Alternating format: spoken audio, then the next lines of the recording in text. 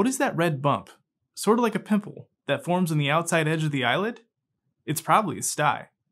On this episode of OCuTALK, Dr. Jennifer Yalldo will be explaining to us what styes are, what causes them, and possible treatment options.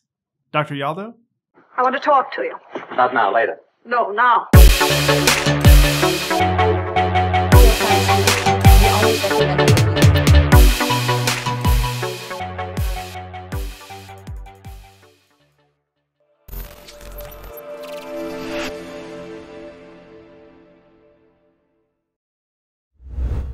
Hello everyone, and thank you for joining us for a brand new episode of OCuTALK. My name's Nick, and today we have a very special guest joining us. From the Dry Eye Healing Institute in West Bloomfield, Michigan, Dr. Jennifer Yalldo. Dr. Yalldo, thanks so much for joining us today. Thank you so much, Nick, for having me on the show today. I appreciate it. Absolutely. Well, thank you so much for joining us. We appreciate it. And before we get started, Dr. Yalldo, do you mind letting our audience know a little bit about your background, your specialty, and your practice? So I was born and raised in Michigan. I got my first pair of glasses when I was 14 years old, and I went to my optometrist every year after that. They were just always so happy, laughing, smiling with me. It was a great experience every time. So it really inspired me to want to become an eye doctor. So I did my undergrad in 3 years. I got early acceptance to Michigan College of Optometry, and I just was really happy with everything I was learning, excited about it, and I really loved the medical aspect of eye care. And I've been working alongside many eye care professionals and just learned so much. And here I am 12 years later, 3 kids later, starting my own dry eye practice. And I'm really excited about it. Well, that's awesome. And that's an amazing story. And I'm very happy that you had an optometrist that was smiling all the time and great for you. And then now you turned out to be an amazing optometrist yourself. So congratulations. That's awesome. And Dr. Yalldo, for our discussion today, we were hoping that maybe you could discuss a little bit about styes. So can you tell us a little bit about what they are and how they develop? A stye is when one of the oil glands or sweat glands around our eyelashes gets infected and bacteria builds up in there, forming a bump on our eyelid. Our eyelids, the upper lids and lower lids, have oil glands that supply an oil to coat the front surface of our eye and protect our tears from evaporating in between blinking. So that way we can see while in between. So sometimes the oil glands do get clogged up and it can be infectious, called a chalazion. And those are generally not tender. They get bigger over time, but they don't bother you. Sometimes if you touch them, they do. That's called a chalazion, and that's non-infectious. Some of them are angry looking, and that's when we call those hordeolums. Hordeolums, they hurt. They start to grow each day, and they become infected. They become red, tender, swollen more, and sometimes looks like you have a droopy lid or something, and those hurt, and those need to be taken care of sooner than later. Well, fascinating information. Thank you for that, doctor. And Dr. Yalldo, who is most at risk to getting a stye? So, Nick, anyone can develop these. There's no age limit. Using contaminated makeup, people that don't clean their eyelids and lashes properly. If you have ocular rosacea, seborrheic dermatitis, diabetes, those patients are a little bit more likely to get this, or any kind of eyelid margin disease called blepharitis, which is inflammation of the lids and lashes. A lot of bacteria builds up in the lashes, and if it's not cleaned properly over time, that builds up and causes styes as well. Gotcha. Well, perfect. And I'll make sure to clean my makeup off my face before I go to bed to make sure. Yeah, that was great information. Thank you, doctor. And so what are the signs that people should be looking out for to say, this may be a stye that's coming on? I need to go talk to Dr. Yalldo about it. Most of the time people wake up with these, not the best way to wake up, but you can feel a lump on your eye, a bump. If you close your eyes, you kind of can touch it and feel like there's something there. Sometimes you won't feel anything there initially. It'll just look more tender, more swollen, maybe like a droopy eyelid that can happen. Maybe you'll wake up with some watery eyes, like unusual, some discharge, burning. Sometimes it could be presenting, just small little bump, or sometimes it can just, you wake up and it's big.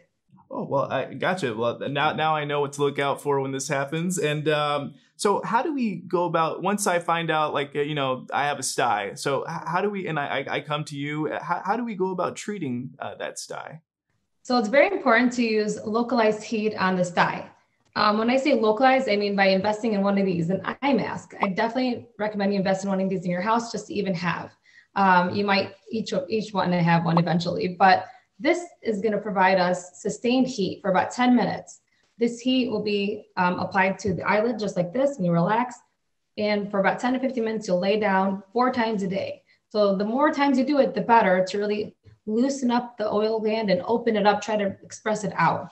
And sometimes these, alongside with this treatment, I would prescribe an ointment, antibiotic ointment, because it is an infection.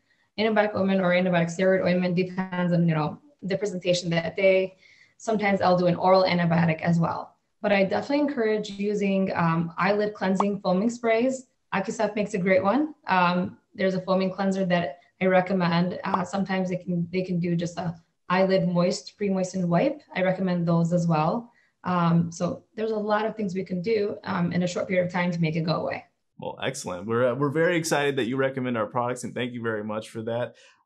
So are there any preventative measures that we can take to avoid getting styes? There are preventative measures. Using body bar soap, I find a lot of patients wash their face with body bar soap, and that's really harsh on the eyes because they're such delicate structures. So we're drying out our eyes. And so I recommend using a gentle facial cleanser.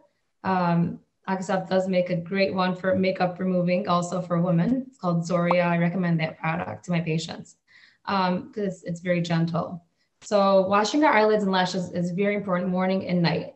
So again, using the foaming eyelid cleansers, there's pre-moistened pads you can use, and you can buy those over the counter just to keep your eyelids and eyelashes healthy even throughout the day. So morning and night, just like you brush your teeth morning and night, get into the habit of cleaning out your eyelids morning and night as well.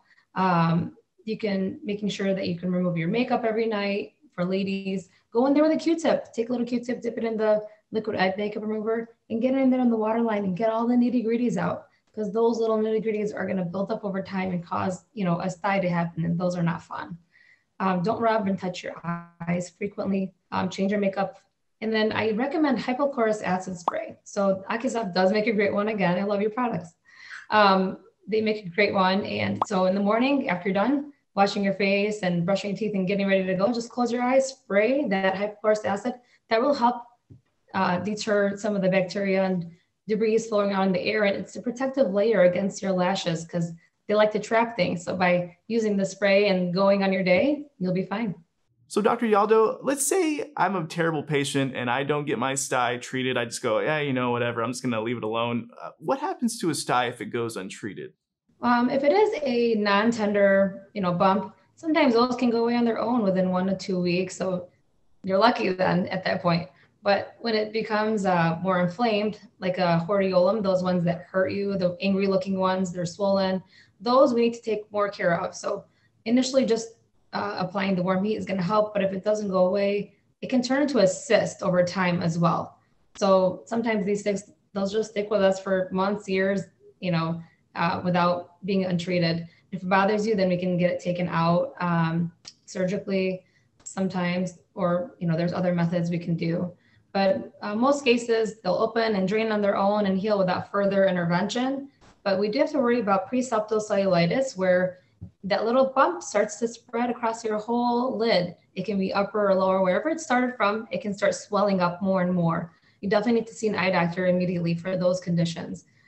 Or sometimes it's something called orbital cellulitis, which can spread across the whole orbit of the eye. And that's more serious, where you need to be on IV antibiotics. So definitely important to just call your eye doctor the day you get it and go from there to see what the best recommendations will be for you so you can get it taken care of. Thank you. And Dr. Yalldo, are there any new technologies or developments that are on the eye care horizon that we should be on the lookout for right now?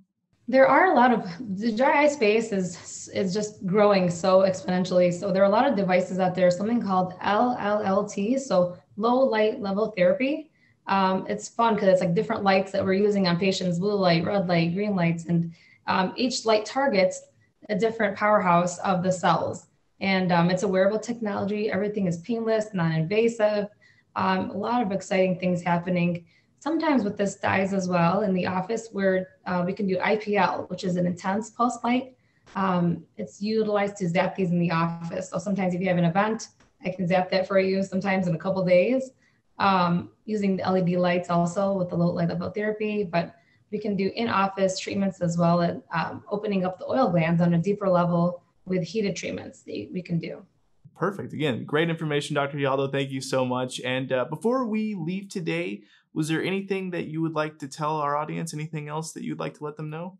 My daughter recently had a stye, so I definitely started cleaning her lashes and lids out more frequently using these. So OCuTALK Baby, I definitely recommend you investing in this product as well at home for those that have kids, because they're always out and about. And this is my best friend now. Every morning they know to clean their lashes and lids before they go, and at nighttime as well. So I really am teaching them good eyelid hygiene. It's so important to teach these kids, and they're out and about, or even just adults too. We get in our habits. So cleaning our lashes out of these bacteria will help prevent getting these larger bumps and lumps on our eyes. But I'm also really excited that I'm starting my dry eye clinic. That is my exciting space right now. I really want to help those, that are on the computers all the time. Their eyes are just dry, heavy, tired. Come and see me. There are a lot of exciting things we can do in the office to help you so that you don't have to do a lot at home.